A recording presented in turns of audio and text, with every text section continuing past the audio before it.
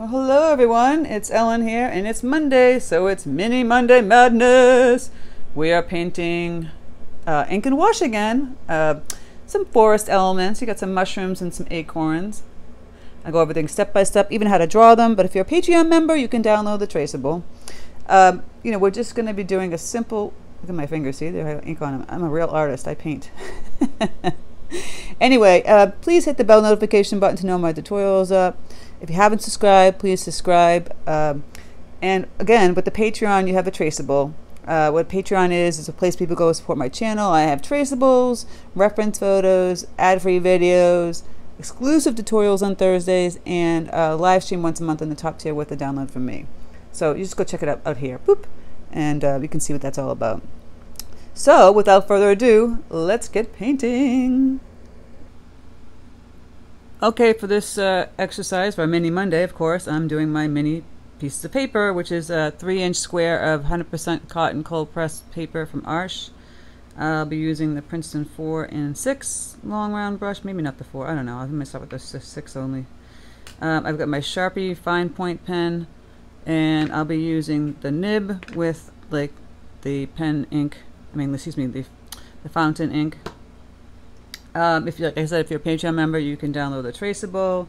If not, like basically I'm just going to show you as I'm drawing, you know, how we draw the mushrooms. I have a tutorial on mushrooms, you know. Mushrooms are pretty simple. It's just a frown upside down, right? And then you want to kind of curve and connect that, right? Go down a little bit and start here and curve a line out and curve a line out, and then you curve the line in. Right here and here and here, and then you can draw the little lines for the mushroom and the dots, you know. And then you can do different shapes. The same premise, different shapes, right? And leaves, we talk about this all the time. Pretty simple and straightforward. The acorns, again, frown upside down, right?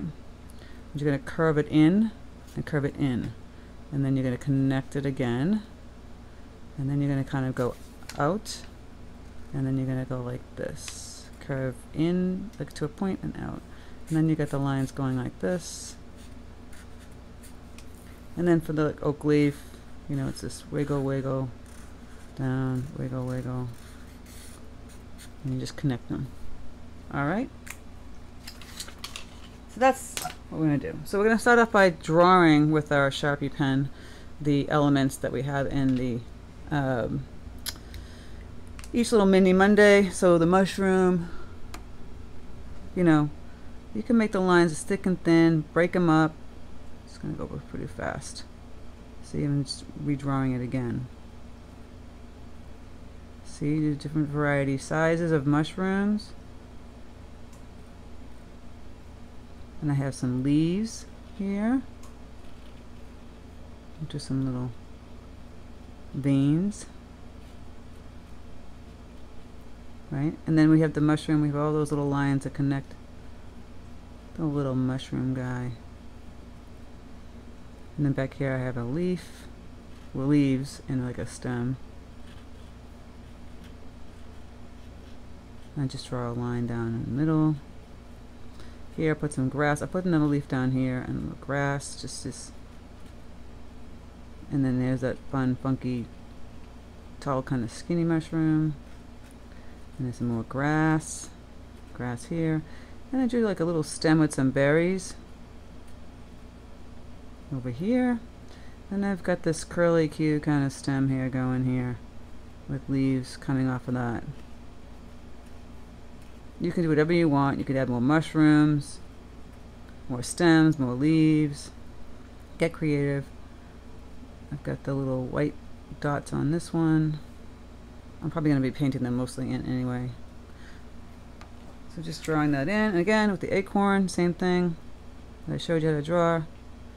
It's the frown upside down with the curve. And then again over here.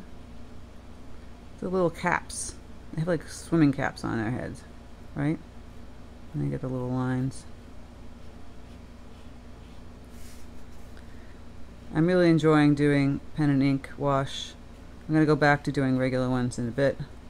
I just like continuing this pen and ink thing. Why not? Then we got the oak leaf. And then the vein in the leaf.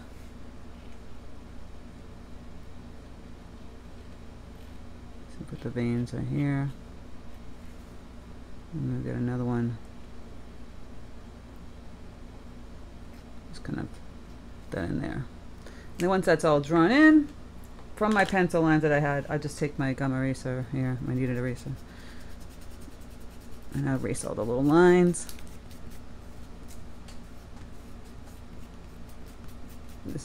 I like this eraser. I don't like to have shavings. Shavings are no fun. Alright, I'm going to start painting. And basically it's like almost like paint by number, you know, you're filling in the color, but not really, you know, you can add some tones to it. And I have my paints here. We're working with all these colors. I have brilliant orange here. I don't know if I'll be using this one. Quinachradone magenta, cadmium yellow deep, peacock blue, burnt umber. Here I have neutral tint, which is a tint from Holbein. Here it is. That someone gave me, which is nice. And then I have a little black gouache here. Then I have my ultramarine blue and my Prussian blue. So obviously for this one, we'll be working with some browns. So got the burnt umber here. And I'm going to mix in over here the same color, some black gouache. I do the water soluble gouache, not the acrylic gouache. Acrylic gouache is similar to acrylic paint. So you see how much darker that is? You might add a little yellow to this brown. There we go. That's more yellow, like wheat. I'll go back in and add this brown. So you want to figure out what two-tone browns you want for the acorn. You've got that light one, and we have the dark one, right? You can add a little of this dark to this. So I'm going to put the light one on the smaller, the inner part of the acorn here. Just kind of fill this in with my number 6.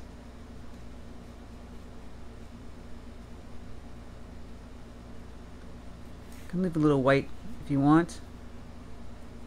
I should have left a little bigger white halo, but I didn't. I'm leaving one right there. See, I'm leaving a little white. And if you paint outside the lines, don't worry about it. At this point, if you wanted to bleed in a little darker color, you could on the edges. See, I'm just taking the tip of my brush, kind of bleeding in some of that darker color.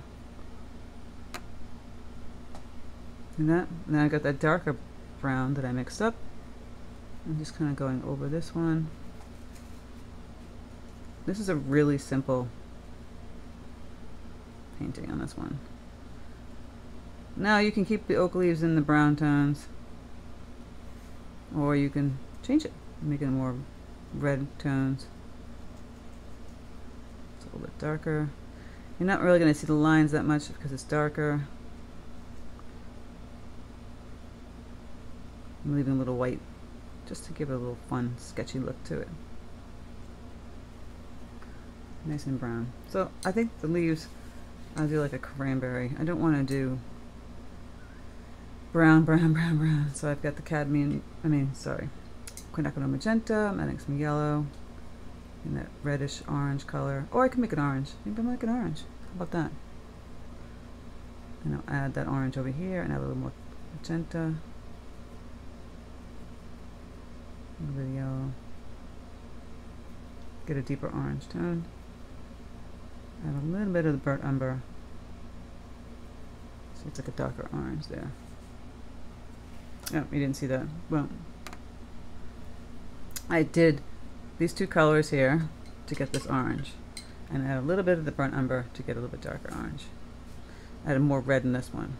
So here's the orange color. I'm going to water this down just a bit more. Just filling this in.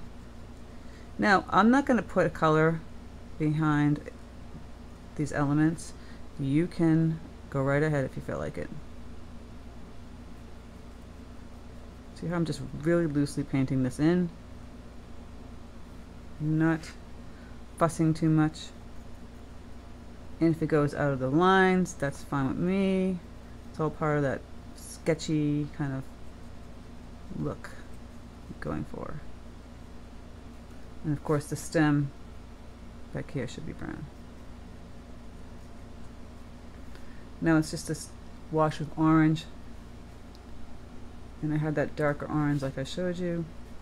Let's go in and bleed some of that color under here.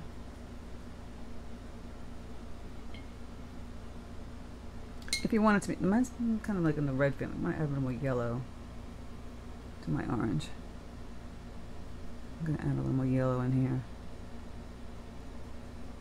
See, that just changes that. Put some more yellow in there.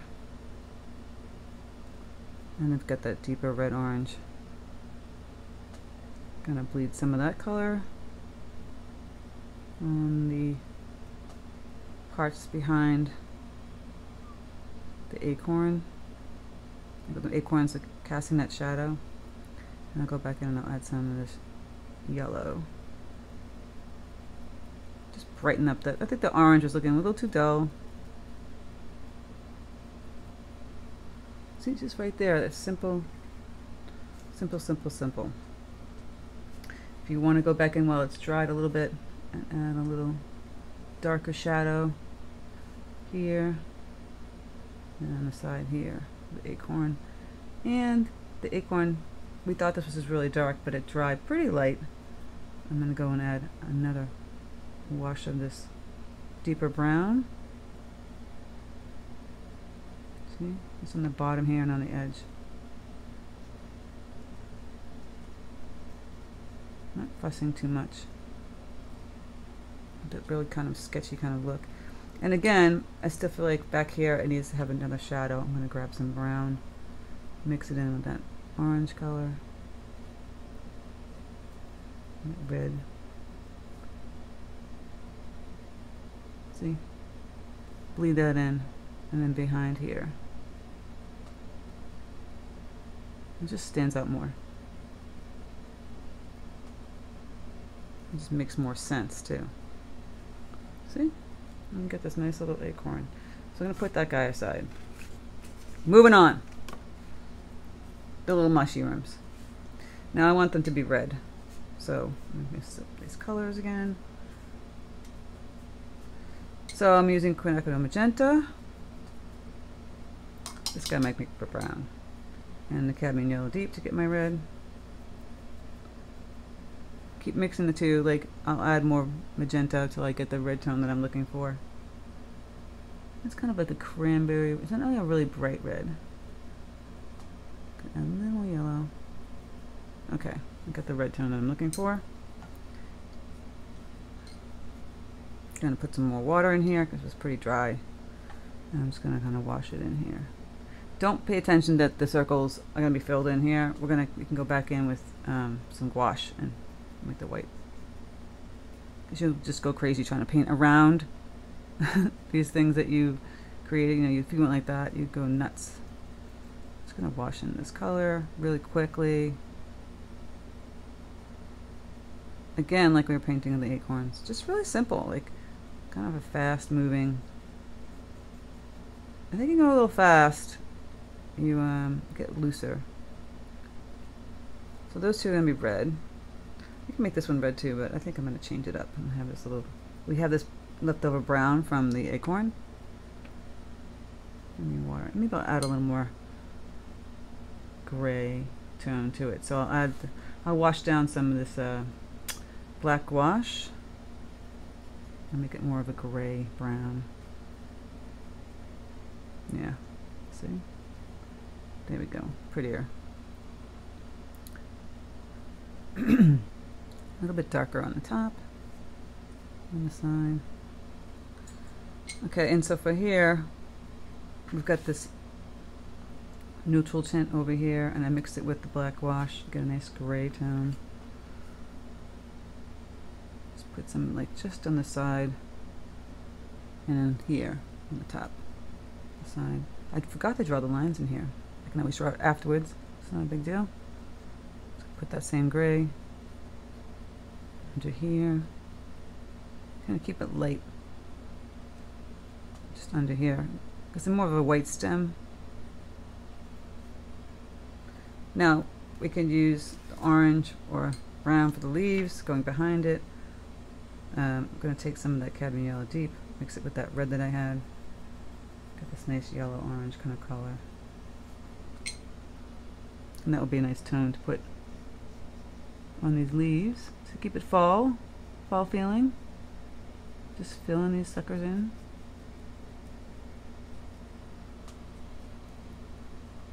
And maybe do a nice brighter yellow one down here. Ooh, that's a little too bright. So if that seems too bright, add a little brown tint to it. A little red, which I just did.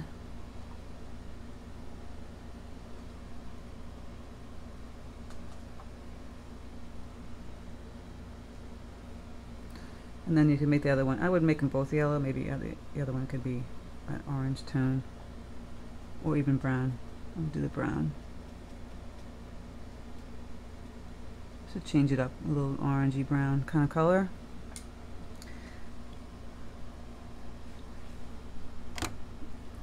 Okay, and then we're going to make some green. So I got my peacock blue here. I'll mix it with some yellow. Get a nice bright green.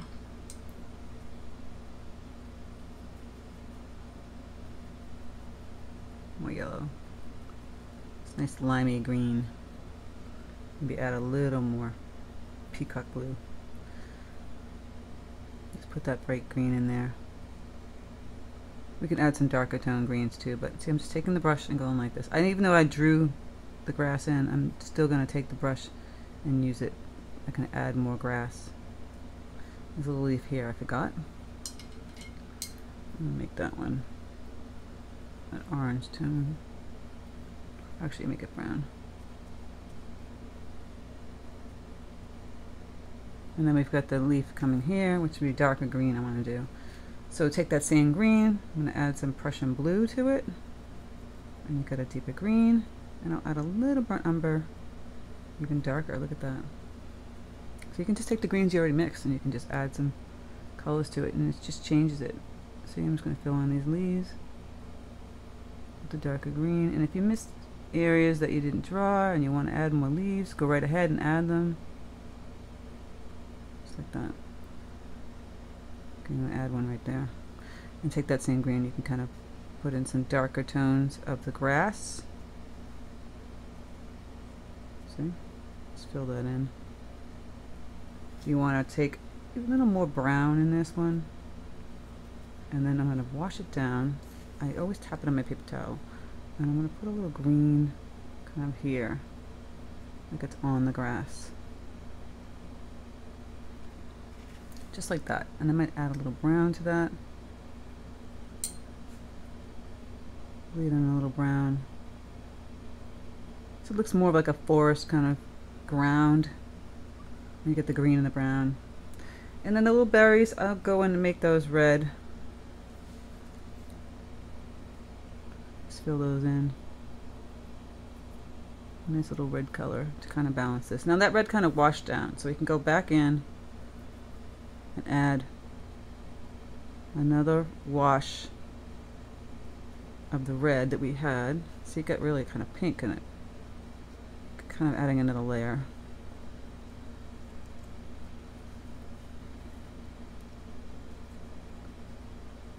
Same thing here. It's really simple. And then our little mushroom here guy, need to add some color underneath. So I got that brown gray, and I'm going to grab some more of that gray that I had and add just another wash of color here. See, I'm not filling the whole thing in, I'm just kind of on the side, a little bit down on the side here, and then the bottom. Maybe do some little dots with that color. Just seems more like a natural kind of way it would look. And I'll take a little bit of that darker brown and I'll bleed it right here underneath the shadow. And a little bit here with that gray. Again, Now this guy, I forgot the lines. I could just go back in and draw those lines.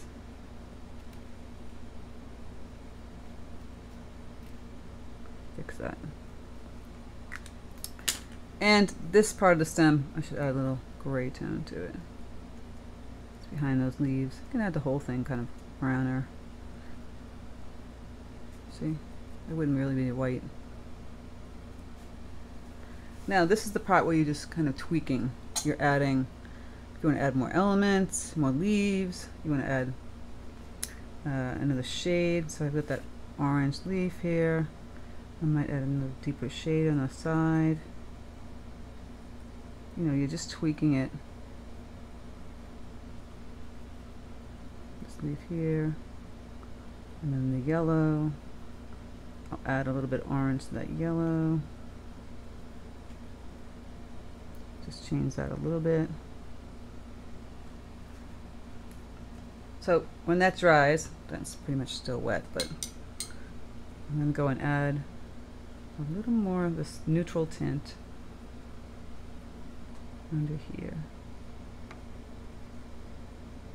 on the back side of the mushroom, which I didn't do, and kind of down where it's behind that leaf. Just get a little bit darker, and then here also. But we're not going to fuss with it too much. So now I think it's pretty much done if you don't want to do anything else to it. But I, of course, am going to be crazy and do that. This, I've talked about this all the time. Be very careful when you're using the fountain ink because it can splatter, and I've shown it on camera where I've done that. So I'm just going to add some of this, because you get thick and thin lines, playing around. I'll add like an outer line like I did with the apple tutorial. Gives it kind of like a movement feel. See? Little outer lines, little scrapes. It just changes the design a little bit.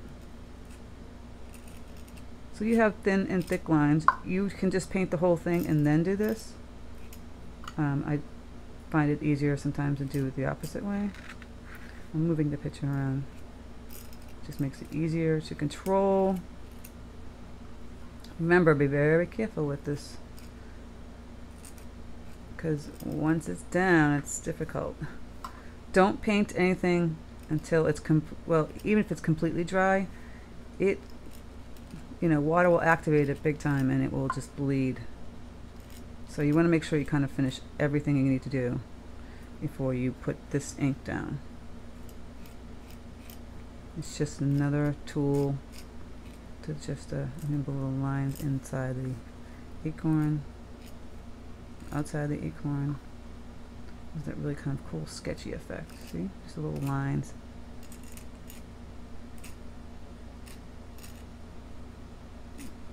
Outside the acorn. Voila! I kind of like that. It feels like they're moving around, right? This guy, I gotta be a little careful because some of the stuff is still wet. So I'm just going to go in areas I think are dry. I don't want this ink to bleed too much.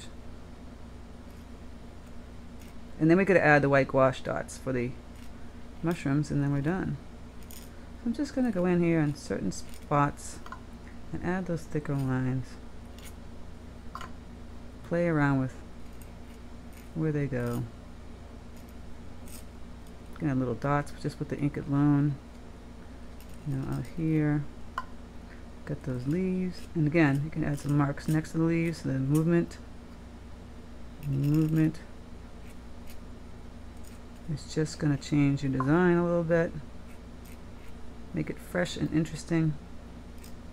Don't be afraid to, you know, mix things with watercolor.